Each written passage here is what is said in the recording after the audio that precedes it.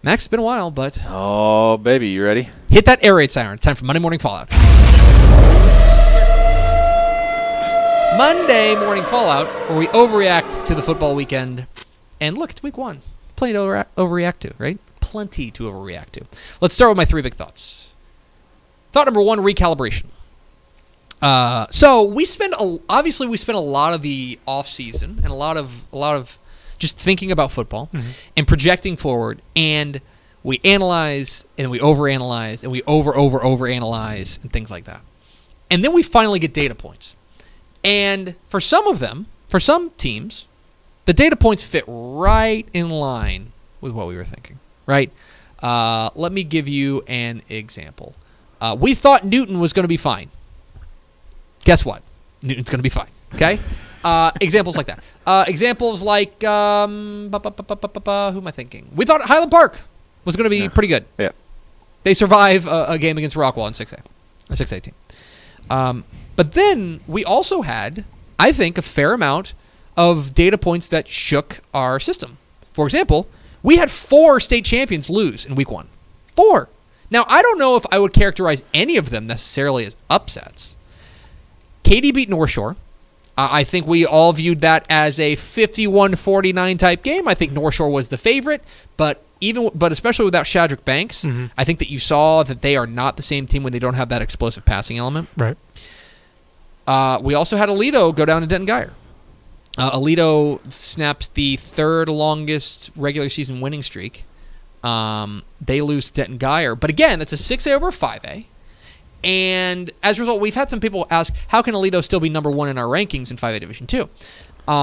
Because I think that in a lot of ways they were so far ahead of everyone else. They were kind of leaps and bounds, I think, the team to beat in 5A Division 2. I think the gap has narrowed between them and the field. But I'm not ready to say they're not the best team in 5A Division 2. Yeah, and I think if you look at it, there's just not a win on that list by the other teams chasing them that's more impressive than a 3-point loss to a top 10 6A team. That's exactly right. I mean, and to me, that speaks really well for what we've got for Denton Guyer, a team we had a lot of questions about when we ranked them, but obviously you go and you beat Aledo, that's impressive. We also had, as we mentioned, Mason lose to Wall, snapped their 38-game home winning streak at the Puncher Dome. They haven't lost since 2010. The quarterback, Matthew Kerr, was 8 years old the last time that they lost at home. But Wall put it on them, and guys, we're going to get to them in a moment. Wall? And then in 6-man, Borden County beat Strawn. That is not an upset. Borden County is a Division I team over a Division II team. Borden County is a ranked D1 team, and actually Strawn lost that game last year, so that's not really an upset. But we had all these recalibrations. Yeah. And so keep in mind when you're looking at our rankings, which are distributed by the Associated Press and on TexasFootball.com right now, remember that we're still gathering data, and we're trying to figure things out. I think we don't want to be too overreactive in our rankings, but we certainly had a little bit of recalibration in week 1. That's thought number 1. Thought number 2, resurgence, question mark? What I mean by that is in college ranks. I think overall, and I want to get your take on this, I think overall it's a pretty good week in the college ranks for Texas teams. Yeah. On the whole, I would say there's a lot of encouraging things that we saw from a lot of teams. There are teams that I think underachieved. I think Houston didn't look great in their loss to Oklahoma. They kept it close-ish, but they're fine. I don't know. Yeah, it was kind of weird. Texas State, I thought the defense played okay. Defense is fine.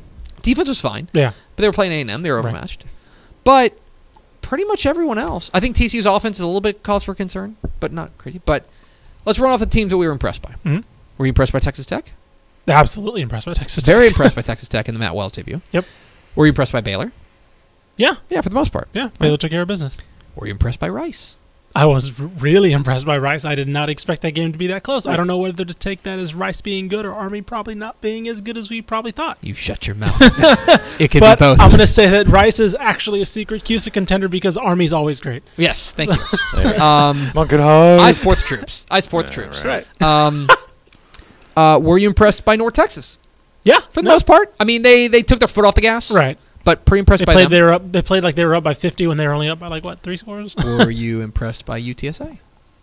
I was probably the most impressed by UTSA. Yeah. Frank Harris is the truth. And I kind of feel stupid for ever thinking that they would ever lose that game to UIW. A&M, Texas, I think both took care of business. Yep. I think that they performed as well as they should in a week 1 warm-up-ish, going into mega matchups for this Saturday. Overall, and you think about it, it's been a while since we've had a really good year of college football in the state of Texas. Like, overall, a really good year. Maybe in week 1, maybe things are trending in the right way. And number 3, relaxation. I didn't do any of that this weekend. It's a long week. But if you are... You didn't even grill? Come on. I did grill. Yeah, see, you got to look grilling in. Yeah. If you are a football fan, it's been 1 week, guys. Everything's okay. There is a lot of noise in week 1. A lot of noise. The challenge is to separate the signal from the noise. If your team went out there and looked really, really bad in week 1, figure out what it is that's wrong, but also know that these games don't count. They're basically non-district. They're almost, I think all of them are non-district games. I don't think anybody opens with district. And there's plenty of time to fix it. You don't have to be a finished product right now. That goes for high school and college, by the way. Don't have to be a finished product. So, chill. It's okay. We might be worried. We might be saying we're worried about you right now, but there's no need to panic. Don't hit the panic button in this Monday morning fallout where we overreact to everything from the football weekend. 3 helmet stickers.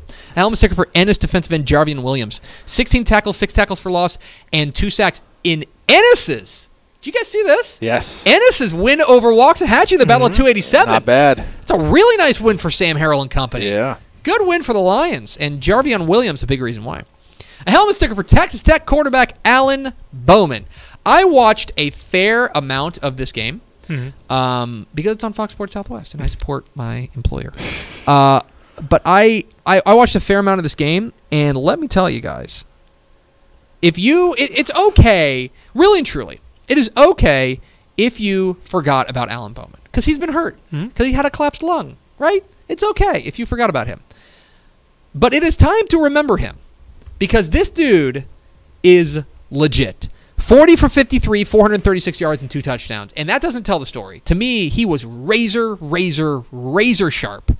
Did everything you want to ask from him. I know it's against Montana State. But if you were having questions about the Texas Tech offense under Matt Wells, I don't think you have to worry. They looked really good, and Alan Bowman was a big reason why. And a helmet sticker to SNS Consolidated kicker Susie Griffin. I tweeted about this. Our outstanding photographer, Kelly Guest-Basting, was out at SNS Consolidated and Paradise. And Susie Griffin kicked for SNS Consolidated. She was the kicker for the Rams. At halftime, she played the saxophone, and she performed with the cheerleaders. That is versatility. That is impressive. And so I tweeted photos of all 3 of those. Kelly got great photos of all 3 of her kicking, her cheering, and her playing saxophone.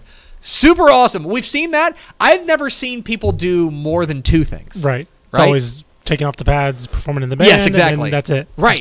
But that is super impressive. Susie Griffin of SNS Consolidated gets a helmet sticker from me. 3 teams to watch. Wall. Whoa. Okay? It's not just going on the road and doing something that nobody's done since 2010 and beating Mason at the Puncher Dome. This is a team that is big. They have a quarterback in Mason Fuchs, which is a huge bear trap last week. Fuchs. They have, but between him, he is an operator. Oh my gosh. That guy is in complete command of that offense. And, coming into the year, we had questions about Brock, right? We had questions, but we said, you know what? Benefit of the doubt, even though they're reloading, they got to be the favorite in Region 1, in 3 Division 1. Still? Because it was 10-0 Brownwood is who won that game with Brock. Meanwhile, Wall goes on the road, and I know Brock lost to a 4A, and Wall beat a 2A. But they also pummeled that 4A last year. Right. I am willing. If you want to, I'll put it this way. I'll spoil something for the computer rankings that go up after the show today on TexasFootball.com. Wall's number 1. Yeah. Okay? The computer's super impressed with what Wall did, so keep an eye on them. Rice. I know they're 0-1, but that was about as good as you could hope for going up to West Point and only losing 14-7, and that game is 7-7 in the fourth quarter. They were so close. They were so close. They were so close. Oh, my only thought is they had an entire offseason to game playing for the triple option, right? That's the one thing is they had like unlimited time to prepare for the triple option. They were really good at it. I want to see who do they play this week. I do not know. I want to see what they do this week. Let me see. Who does Food play? Rice plays Wake Forest, yeah. At home, so. At home. Challenge them. Sure. You challenge them. Different style of offense. You challenge them. I'm willing to hop on board. Look, they're probably starting 0-5, right? Army, Wake, Texas, Baylor, Louisiana Tech. But we've talked about how Conference USA is there for the taking. And I think that they are they're ready. I think they have made strides. And it's not just because we love Mike Bloomgren. I think they've made strides. That was very encouraging to me. Another team to watch is Arlington Martin. Ooh, boy. If you were looking for the biggest shock of the weekend, oh yeah, I think it's Arlington Martin over Lake Travis. Oh. And it's not that it happened, it's how it happened. Yeah. Arlington Martin dropped the hammer on LT. Yeah. 35-14.